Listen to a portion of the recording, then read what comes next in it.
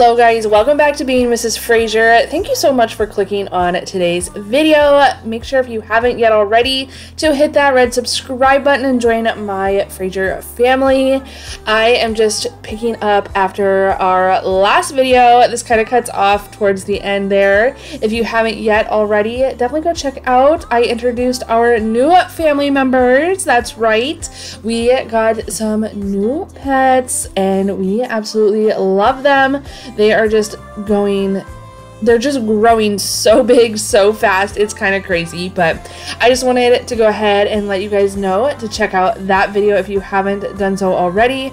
I'm gonna go ahead and get this living room just kind of picked up from resetting their cage, and then we're gonna go ahead and move on to some other projects that definitely need to get done.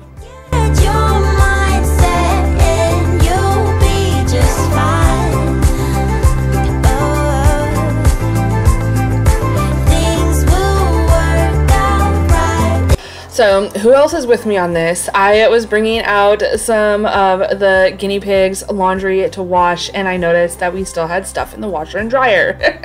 I try so hard not to do this. We live in Florida, and not so much in the winter months, but more in the summer months. If you leave the clothes in there for more than a day, even just a few hours, because our laundry is out in the garage. We don't have a separate laundry room. It gets hot, it gets humid, very humid here in Florida, and so for whatever reason, the stuff in the washer just gets that moldy kind of smell really fast. And so I try so hard not to leave stuff in the washer and dryer, but your girl forgot, and I came out to find my husband's clothes still in the dryer. So I just need to get these folded up real quick and get things kind of swapped over so I can get caught up on laundry.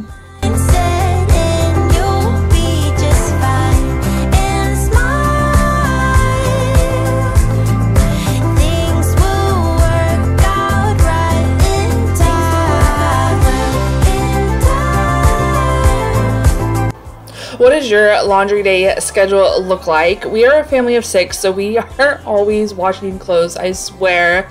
I think we wash somewhere upwards of like 25 loads a week between all 6 of us.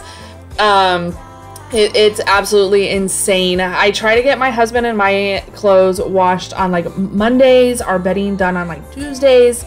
Our son's bedding is kind of hit or miss. It floats in there somewhere during the week, and along with his clothes, which is usually about 2 loads.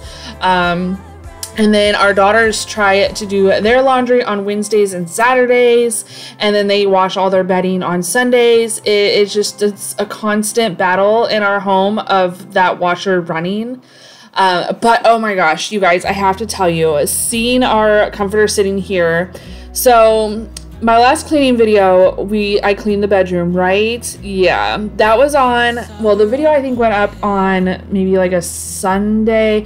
I don't remember what day. It was either a Sunday or Wednesday, because that's when I post my cleaning videos and stuff like that. And literally, I filmed it though on Thursday, and literally Saturday, my husband was home. He was moving some rocks around in the backyard, and he took the leaf blower and was trying to blow all the dirt and stuff off of them. Well, it's been beautiful here in Florida, so the windows have been open, and I know you guys know where I'm going with this. He blew dirt all in the window of our bedroom. There wasn't a surface that I could touch that didn't leave dirt all over my hand. And mind you, this was late at night. I was like, I saw him in here vacuuming. I'm like, what are you doing? Like, why are you vacuuming? And he's like, well, I accidentally did this. And that's when I started touching like everything. You guys, so we were at like 7 o'clock at night. We had to run to the store. I picked up some pine salt because I wanted, you know, with dirt, like legit dirt. I just wanted something I knew was going to be good and strong. And so we ran to the store, got some pine salt. We had to wash all the bedding and the blankets and everything, and just clean everything. So we were in here, it was like 9:30 at night, and we were sitting here like scrubbing the walls, washing curtains, scrubbing down the blinds. You guys, it would have been the greatest cleaning motivation video had I filmed it, but it was so late at night. I was so tired from all the day's work anyway. Oh, I couldn't believe it. But anyway, I do want to mention I was cleaning out the pantry. I knew that I needed to clean it out. It was getting kind of dusty and just dirty, you know, as normal things do. And I thought to myself, I'm like, okay, these shelves are kind of textured, and I decided that I wanted to go ahead and line them just to make it easier to clean, you know, whatever. And so I decided I was gonna look, well, I looked on Amazon and I looked on Walmart and that, and shelf liner at both of those places are so expensive. So I decided to just run over to the Dollar Tree real quick and pick up a couple of rolls. It actually took me 3 rolls. I could have probably used less, but I wanted to use all one piece. And I think their rolls are like 53 inches or something like that. And I only needed like 43 inches. But yeah, so I was like, okay, we're just gonna run to the Dollar Tree, pick up this liner before. I have used this shelf liner before in another project. If you are an OG, like you've been around for a very long time, since almost the beginning, you have seen this shelf liner before when I redid a desk. You guys, it may only be $1 for a roll of it, but so it's cheap, but it is really, really good quality, a shelf liner. So if you are ever in a rut of looking for some shelf liner, definitely check out your Dollar Trees. They are very limited on color options, style options. But, I mean, they have a couple different wood ones if you want to go that route. I think there's like a marble, like a faux marble looking one. I just thought this one was really pretty with the florals on there. And then it's neutral, so it fits, you know, the inside of my house, how everything is neutral in here. So yeah, I just wanted to go ahead, get that on there. I was cleaning this out and I thought it was a great time to go ahead and just apply the shelf liner. It is so easy. There's like little ruler lines on the back of it, so you just kind of cut down and cut where you need to go. It's super simple. Always let you back in when I begin to get myself together again. You are back once more, like everything's the same. I tried to build my walls up, but you're taking them down. It's tearing me apart, I can't pretend. Now I have to get over you again. You said it was the last time, but you keep coming back to show me. Sorry you have changed now, but it's the same old story. Our love just went cold, but I'm still burning. If you haven't done so yet, definitely go check out our last video. I went over to Kirkland's. Y'all have been asking, so I went over there.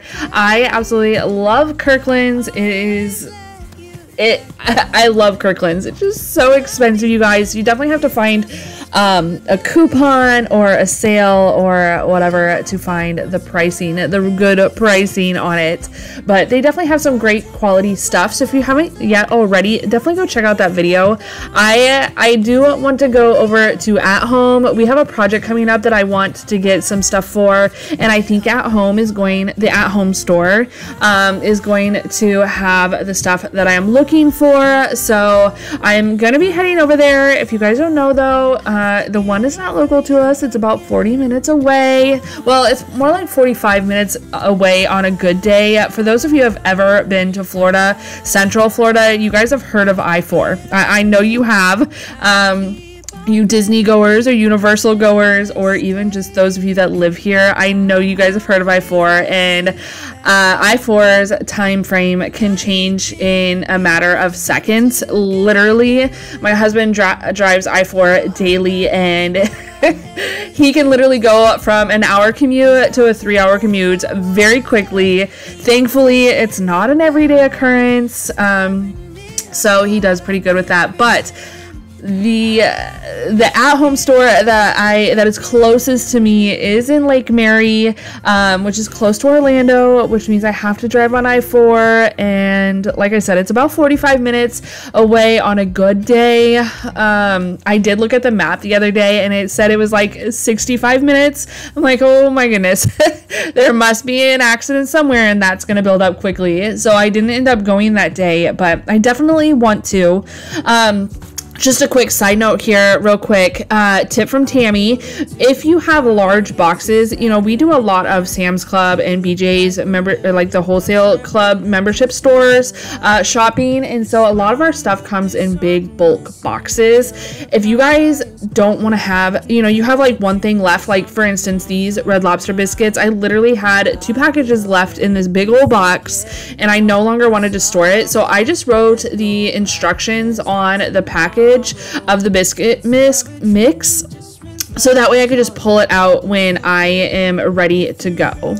But anyway, back to the I-4 situation. I can go down 95, which would be a lot easier, and go to the at-home store in, like, it's off of like Colonial, but I really I don't know, that store is a lot smaller than the one in Lake Mary, so I haven't fully decided what I'm gonna do. I do, like I said, I want to get over there. I want to film for you guys, for one. For two, I just really love shopping with you guys and seeing what all is new in all these different stores. It's so fun and fresh.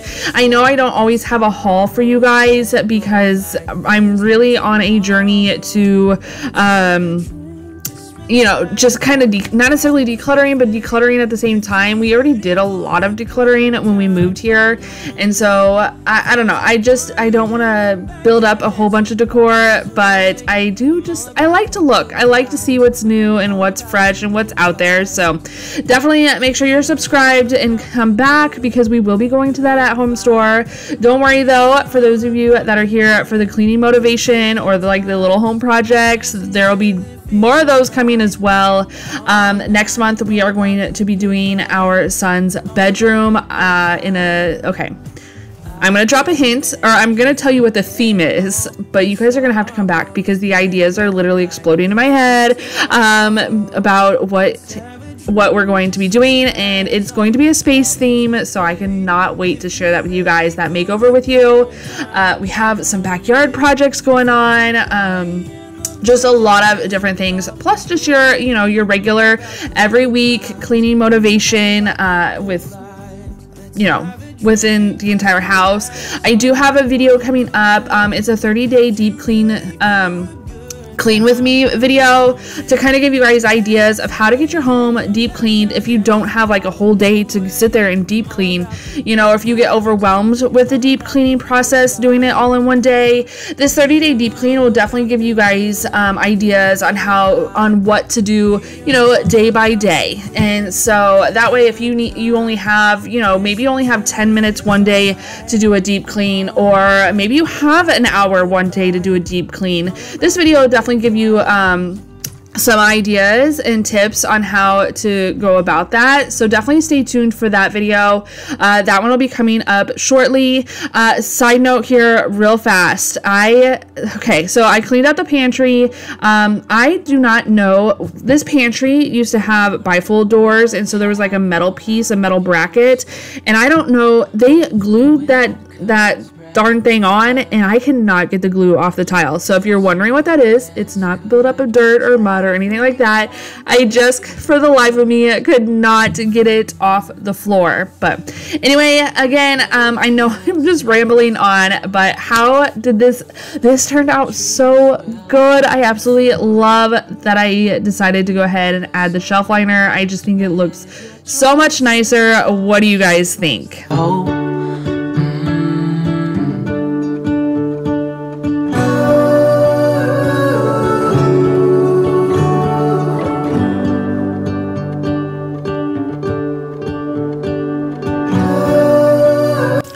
I have a love-hate relationship with these doors. Like the ones that have the designs in them like this, I think they look so much nicer than those old 80s just like flat doors. But the dust that builds up in these is like in these little boxes, I guess. I don't know what to call them. I can't think of the correct word. Y'all know what I'm talking about. It's the dust that I just showed you. It builds up so quickly, especially being right here, because that door behind me or next to me, behind me is our bedroom, but the door that's next to me leads out to the garage, and oh my gosh, the dust and the dirt that comes flying in through there and getting on this door is just ridiculous, and it just builds up so quickly on these types of doors. That was one thing when I was telling you about my bedroom earlier, about my husband blowing all the dirt in here. I asked him, I said, did you clean the door off? Because he was helping me clean. He made the mess, and so he was like, I made the mess, I'll do it all, don't worry. But you know how us women are, it's not clean unless we clean it. So I was definitely in here helping him, and I was like, so did you clean the door off? And he was like, well, no. And I'm like, look at the back of that door, I promise you there's dirt on it. Look at the front of it, I promise you there's dirt on it. And there was. And he was like, how does it even get there?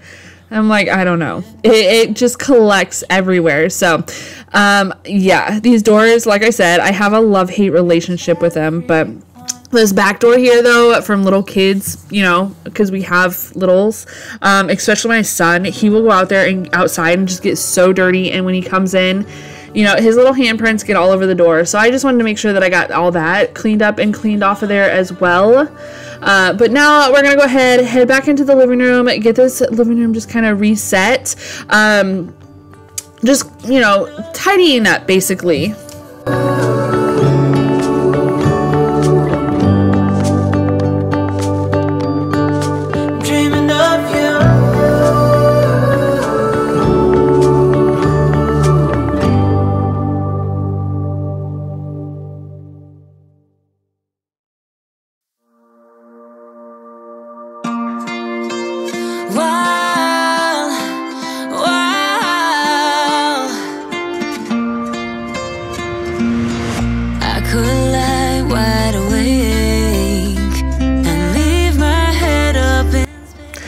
Okay, so I need help. This chair, the brown recliner here, I love it. It is a lazy boy. It was my mom's, so it is well over 10 years old. It's probably more like 12 years old because I think she bought it a couple years before she passed. But I love the chair. But it was in our son's room, and he was not so great. Little kids, they just don't treat furniture as well as us adults do. And so it was getting damaged. And so I moved it out here to the living room, but it just takes up so much room. Our living room is so tiny. I'm like on the struggle bus. I don't want to get rid of the chair. I would honestly rather get rid of the couch than get rid of the chair. But right now it's just not in the budget and to get a new couch because, well, I want a leather couch. And so I'm just trying to decide what to do with the chair. Right now I have left it where it's at in the living room. The cats love having it out there. The kids actually love having it out there. They sit in it all the time now with us, where before they really never came out, except for, one time we'd watch like family movies and stuff like that. But they have just been spending a lot more time out in the living room with us now that we have the chair out there. So I'm so torn on it. It's blocking my beautiful cowhide that I absolutely love, but it is also just in the way. I don't know what to do. You guys help me decide what to do with it, or if I should just put it back in Freddie's room. I don't know. I know someday we'll get rid of the couch, and so I guess I'm just holding on to that. But anyway, I am moving on. I somehow wax got on the outside of my candle, and it dripped all over this stand, and so I wanted to go ahead and, I don't know if you guys have ever seen this trick before, where you use a paper towel and then iron it to heat up the wax, and then it just wipes right off. It was the easiest way to get this wax cleaned up because nothing else was getting it. So if you have wax somewhere and you need to get it up, use your iron in a paper towel and it'll come right up, as you can see there. So I only did this on that piece of furniture purely because that furniture looks distressed anyway, so if it did something wrong, it wouldn't really necessarily ruin it. So be careful what you're using it on. I don't know that I would necessarily use it on like my nice wood furniture, like if I spilled wax in the bedroom or something. I honestly don't know how I would get that up, but on this like cheaper wood piece that's already distressed, it was a super easy way to get the wax up.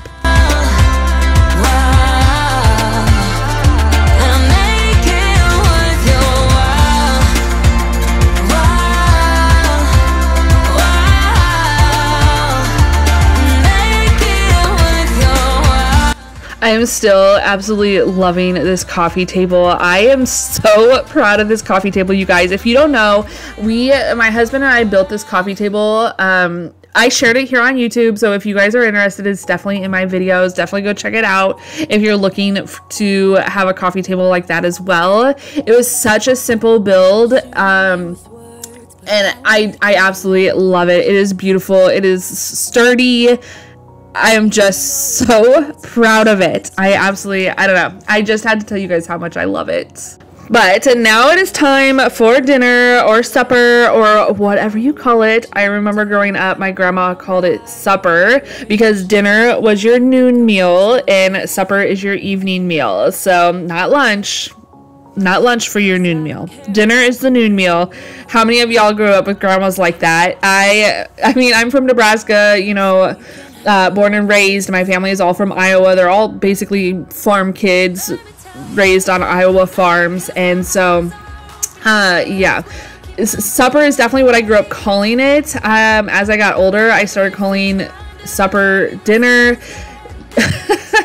purely because, you know, that's what everybody else called it. I got rid of the supper, you know, but I will tell you, the pop situation is stuck with me, and I don't think pop will ever go anywhere. But it's so funny, just the things that you grow up around and the words you call things.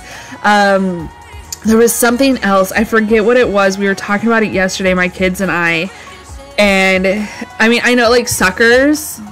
It's so crazy, right? Which lollipops, if you don't know. And it's just funny, the different things that we call things. Or, oh, crayons. Y'all, we went to the Crayola experience. Well, we just went to the gift shop area. I love crayons, like all color related things. And we were talking about how we pronounce the word crayon. My kids and I all say crayon, like, you know, like cranberry, like C-R-A-N, but my husband pronounces it like the correct way, the crayon. I can't even say it.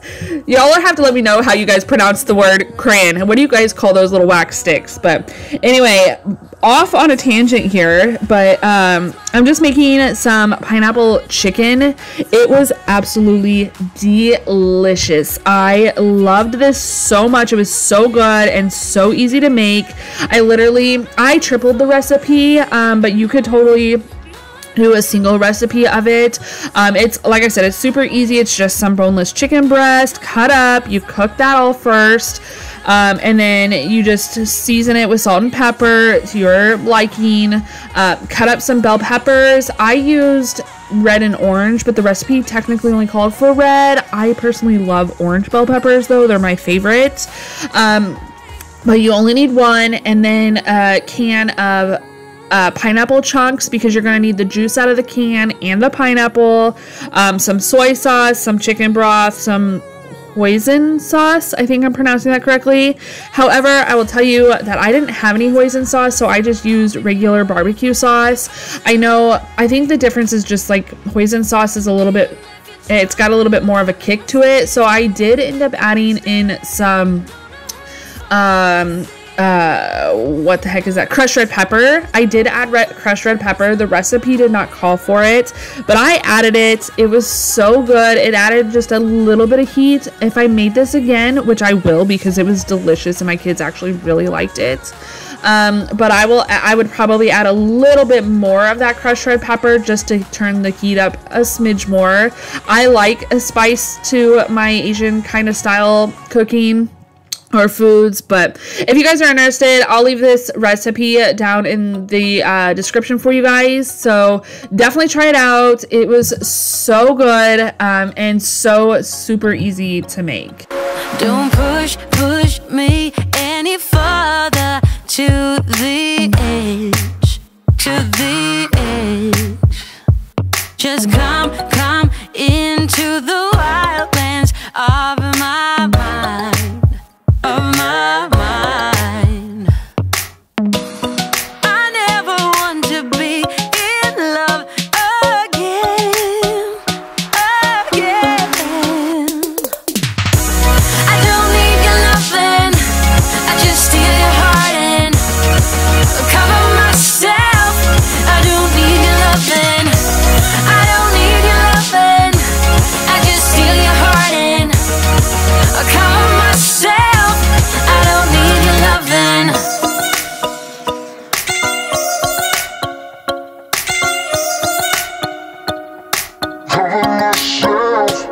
I want you to feed all of my crazy needs, Oh, don't wait too long, I will haunt you if I must, I never want to be in love again. So like I said, you just kind of cut up the chicken in about 1-inch chunks or so, bite-sized pieces, you know.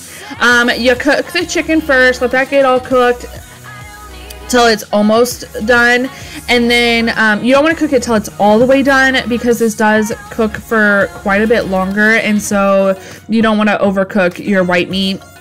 Once it's easy to overcook, and then it gets really dry.